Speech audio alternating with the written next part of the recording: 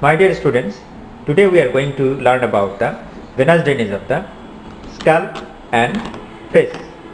Okay,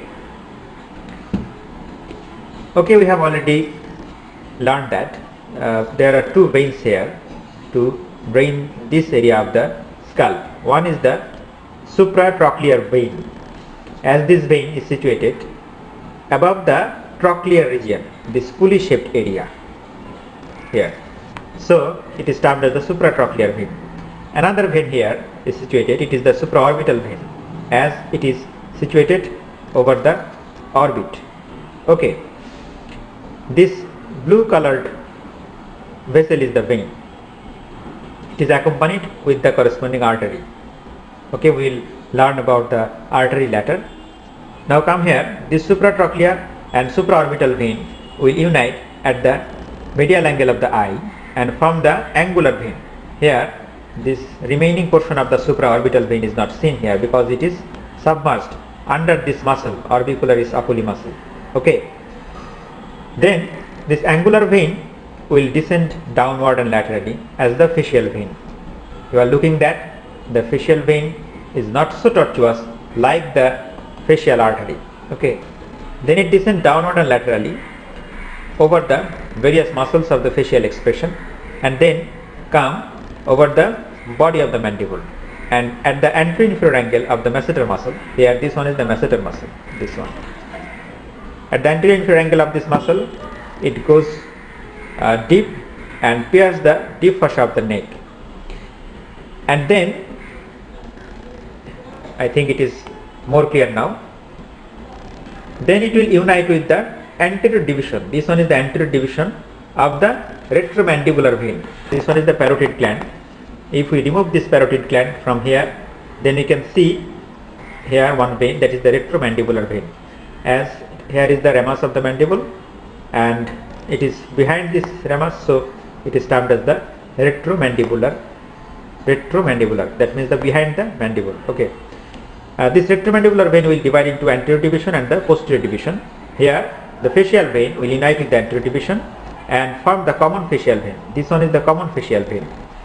Then this common facial vein will drain into the internal jugular vein. Okay, and what about the posterior division? The posterior division of the retromandibular vein will unite with the post-auricular vein. This one is the post-auricular vein. Why it is post-auricular? Because here the auricle is situated. It is the area for the ear. As this vein is present behind the ear, so it is termed as the post-auricular. You can say that why it is retromandibular and why it is post-auricular. Actually I don't know it. Okay, this post-auricular vein will unite with the posterior division of the retromandibular vein and continue as the external jugular vein. This one is the external jugular vein. Now how this retromandibular vein is formed, we will know that. Now, the retromandibular vein is formed by the union of the superficial temporal vein. Here this one is the superficial temporal vein and the maxillary vein. From here this one. So again I am showing supra-trochlear vein, supra-orbital vein.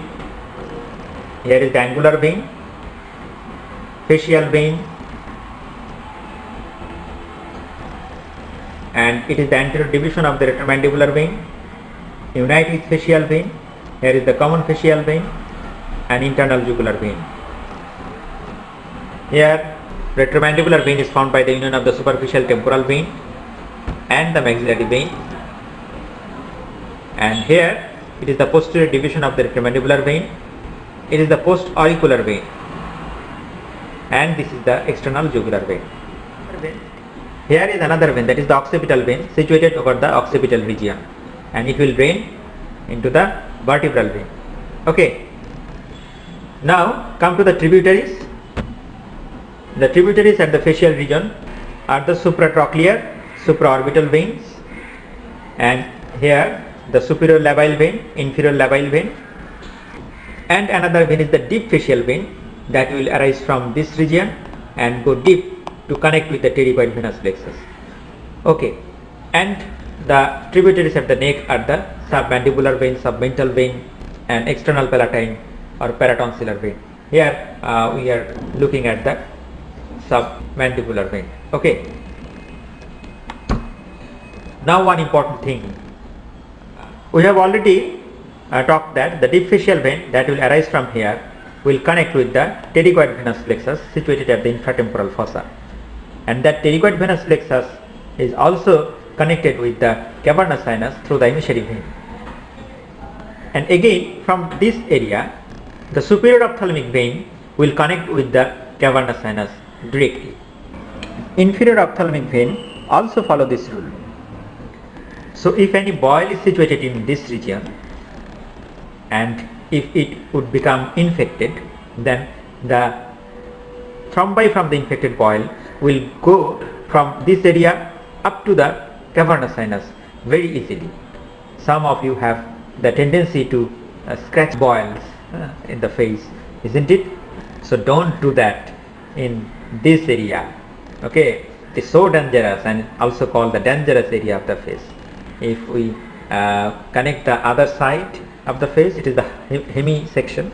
If we connect the other section, then this area will be a triangular area, isn't it? So I hope that you can tell the venous drainage of the face and the communications of the deep veins and about the dangerous area of the face very nicely in the examination.